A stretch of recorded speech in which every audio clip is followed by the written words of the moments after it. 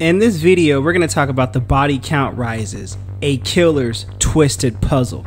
Alrighty then, this is a comic book review of Sam and Twitch, Case Files, issue number 4, brought to you by RatedComics. Let's get to it. So previously in Sam and Twitch are still on the outs. Meanwhile, out in the middle of nowhere, Twitch and his old pal Jim's investigation takes an unexpected twist, catching both detectives off guard.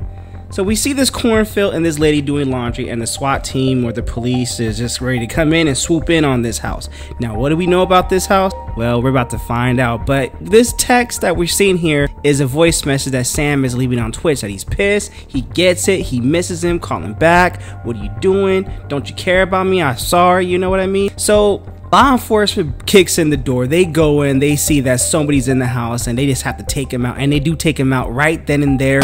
Shoot first, ask questions later. So we see this elderly guy, and they're being told, his name is Wilbur, I believe, you building scarecrows again? I told you, them things don't work. And it's referencing the scarecrow, how Sam and Twitch Case Files issue number 3 ended. And then Wilbur's like, what you jabbering about, while he's in a very vulnerable position right now, which you know that feels good, especially when you do that at the top of the morning. Oh man, I love that. You do that before you go to work, even though it's paid company time to do it while you're at work. I prefer to do it before work, that way I feel so fresh and so clean.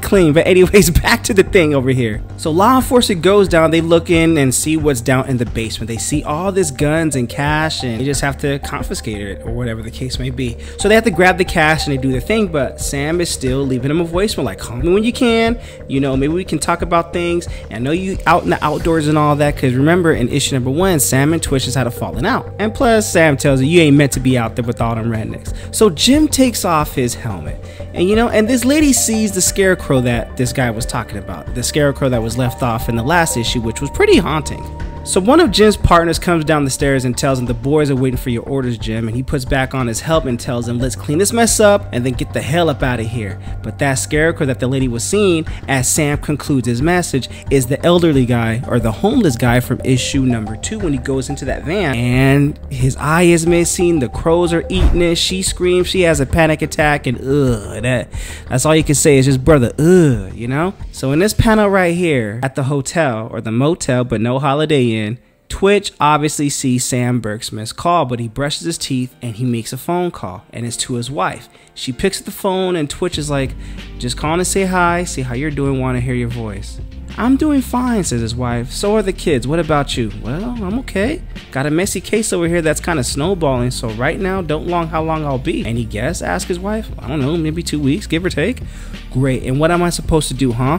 I'm just supposed to wait until this thing ends? Until your case ends? No, says Twitch. What do you mean no? We've been through this many times, millions of times. You always chose family over your work. Helen, please, we talked about this. You told me to go because I could see you needed a clear head. And I'm getting tired, Max, exhausted of having Sam calling here every 2 minutes, or the kids asking me why you're always working. But most of all, I'm tired of constantly seeing my husband drive himself into the ground. For what? Just for what? Tell me what it's for. Is it worth it? And Twitch is like, look, I could walk away from this case. It's not that important. No, you can't. You're committed to it, says Helen. Do what you have to do, but don't worry about me. I'll get over this. I always do. And Twitch is like, okay, Helen, I miss you.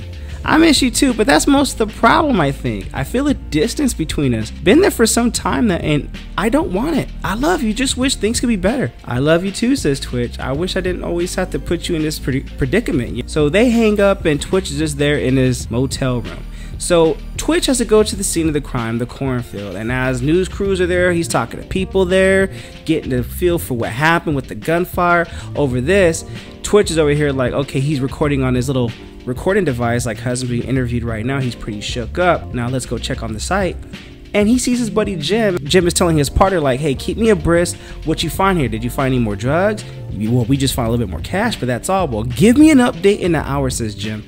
Sorry, Max, says Jim. You know, we're scrambling here, not used to this much excitement. So they go to the scarecrow body, and they're like, Jesus, man, this guy's working hard to get our attention. Any ID yet? No, says Twitch. But what about the farmer's wife, says Joe. Over here. Looks like she had suffered a heart attack when she found the scarecrow. So Joe is like, man, poor woman, she runs like a food bank or something. And did I say Joe? I meant Jim. So Twitch is like, that's a shame, man. I mean, why these fills? This isn't far from your first writings. Seems to be some kind of connection, don't you think? Agreed. Killer's trying to tell us something or what? And Twitch is like, and his new display? He's escalating his sportsmanship and showmanship. He's becoming more confident now, especially looking at all these body parts attaching himself like a Frankenstein style. He seems to be enjoying himself. So Jim is like, Coroner said he'll jump on this as soon as he's needed, but my concern is I'd rather not make this a freaking habit of collecting bodies. And Twitch is like, this town doesn't deserve this. Those birds, they usually fly as a flock, no? What are you saying? Those birds? You mean the crows, says Jim? No, not really, they're just crows. Why? I think there's more out here. So Twitch walks over and he's like, call your men. So he goes on his recording device and he's like, it's a similar field pattern at Detective Tressel's first homicide scene where the victims' bodies were dismembered. Footprints have been crushed away by some apparent weight instrument. Coroner is assessing the number of DNA variations, trying to determine if any of these body parts found here and on the Scarecrow victim belong to prior victims. Hey, Twitch is collecting all that data, so this brother from behind is like, hey detective, why don't you call it a night, start up fresh tomorrow, you know, your brain's kind of funky right now, even though it's not, but Twitch is just overworking himself to, you know, for the sake of the case. Let's get something to eat, man, you must be hungry. So they go eat, they have a conversation, and they just show Twitch their appreciation, man, like, we're glad you're here. Twitch is like, okay, I appreciate that. So the lady tells Twitch, I Detective Relis, even though that's who you're talking to, he's not a poet, he speaks for all of us, but you mind if we pick your brain for a second? And Twitch is like, fire away. You think there's any evidence or any chance the killer is gonna stop on his own? No, I don't, says Twitch. In fact, I think it'll get worse. And the only upside of that is he'll eventually make a mistake. They always do. Our job is to make sure that when he does, under no circumstance does he get a chance to make a second mistake. So we go back to this bar. Remember that lady from issue number 3, the one who lost her police husband, her police boyfriend? Well, she's definitely sauced up right now, and the bartender's like, yo, all this protecting a survey and you complaining about you losing your husband and the police ain't doing nothing, you gotta go, maybe. You're too drunk. Fine, your whiskey tastes like piss, forget you anyway and the police. She goes outside, lets out a little bit of liquid courage right there because she had so much of it. So a hand goes to her face and asks her, do you need a hand, miss? So he gives her a ride to her house and she tells him this is a house and she invites him in. Or actually, no, she doesn't invite him in. He asks, can I come in? And she tells him, I'll be disappointed if you didn't, my shining knight in armor. I'll get us a drink. So he tells her, you're pretty sexy. She's like, I know. He caresses her. Yeah, bro, it's thirsty in more ways than one. That's it, babe. Shh, don't want to wake up your old man over there. And she opens her eyes and she sees that brother in the shadows, and that is a creepy image right now. But we get a closer look up and you got to assume that's her boyfriend that she's finally found. He didn't flee to Kentucky. He's right there wearing a sign that says no more hiding. And all she could do is let out a loud scream as we conclude in the body count rises and a killer's twisted puzzle that we have yet to know and yet to discover on Sam and Twitch Case Files issue number 4. What you guys think of this comic book? Comment below, let me know. Also, link in description if you wish to add this comic book and or any of our other limited print rated comic exclusives to add to your comic book collection. Support the art, support the industry.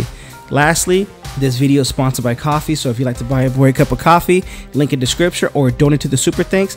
But the greatest compliment you guys can do is by liking this video and subscribing to Rated Comics YouTube channel. Thank you again for watching. Until next time.